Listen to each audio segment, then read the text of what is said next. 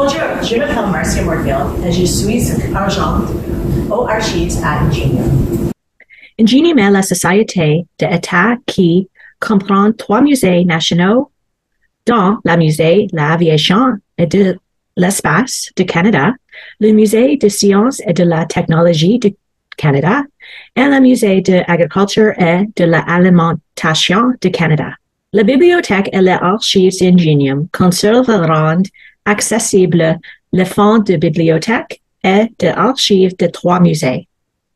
Nous avons 2 sites de bibliothèque et d'archives qui sont ouverts au public par rendez-vous.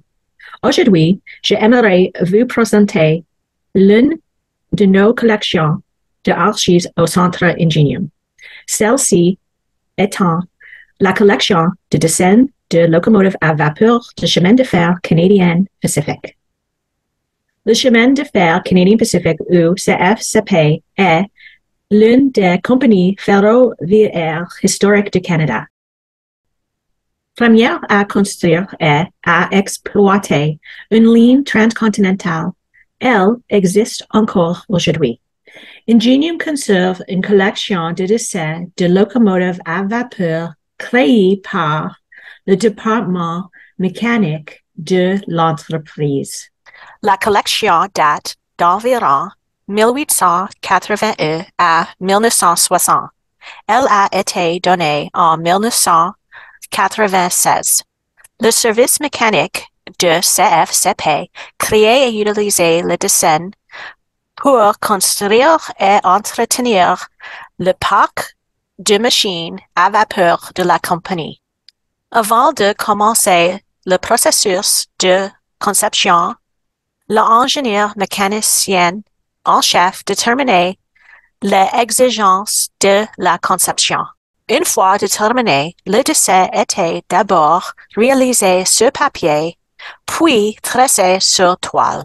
Tout le dessin était réalisé à la main en utilisant un triangle et un compas. Une fois terminé, l'ingénieur mécanicien en chef y a posé sa signature. Des copies des dessins sont réalisées par différentes méthodes de reproduction. Les copies sont ensuite envoyées aux ateliers du Canadian Pacific à travers le Canada. Les dessins étaient souvent révisés plusieurs fois ou bien ils étaient retirés lorsque la locomotive elle-même était hors service. La collection est divisée en 3 parties. La première série se compose de 25 066 dessins techniques de différentes tailles. Les dessins sont des bleus, des Van Dyck ou des dessins à l'encre sur papier calque ou papier lait. La deuxième série est un index de cartes d'environ 15 mètres de long. Le département a utilisé des fiches pour organiser et suivre le dessin. La troisième série se compose de 27 livrets. Cette série est un ensemble partiel de listes de dessins publiés pour des classes de locomotives spécifiques.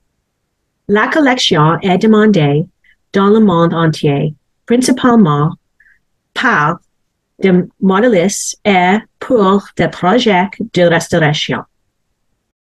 Ingenium offre un accès sur place à la collection et nous pouvons fournir des copies aux chercheurs moyennant des frais. Nous sommes en train de numériser graduellement la collection et espérons commencer à la rendre disponible en ligne plus tard dans l'année. Pour plus d'informations sur la collection, veuillez contacter Bibliothèque @ commercial ingeniumcanada.org.